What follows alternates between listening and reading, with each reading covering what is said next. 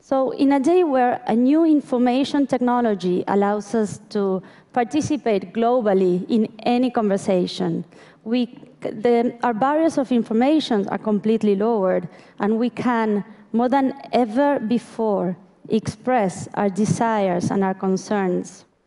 Our political system remains the same for the past 200 years and expects us to be contented with being simply passive recipients of a monologue. So it's really not surprising, isn't it, that this kind of system is only able to produce two kinds of results: silence or noise. Silence in terms of citizens not engaging, just simply not wanting to participate. There's this commonplace that I truly, truly dislike, and it's this idea that we citizens are naturally apathetic, that we shun commitment. But can you really blame us for not jumping at the opportunity of going to the middle of the city in the middle of a working day to attend physically a public hearing that has no impact whatsoever? Conflict is bound to happen between a system that no longer represents, nor has any dialogue capacity, and citizens that are increasingly used at representing themselves. And then we find noise.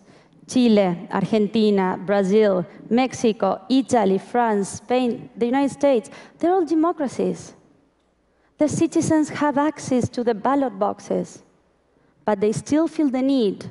They need to take on the streets in order to be heard.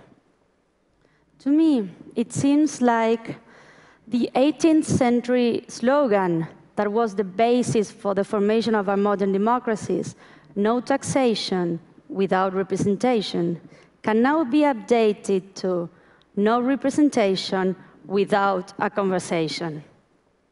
We want our seat at the table, and rightly so. And so we took quite a leap of faith, and in August last year, we funded our own political party, El Partido de la Red, or the Net Party, in the city of Buenos Aires. And taking an even bigger leap of faith, we ran for elections on October last year with this idea. Every single project that got introduced in Congress, we were going to vote according to what citizens decided on an online platform.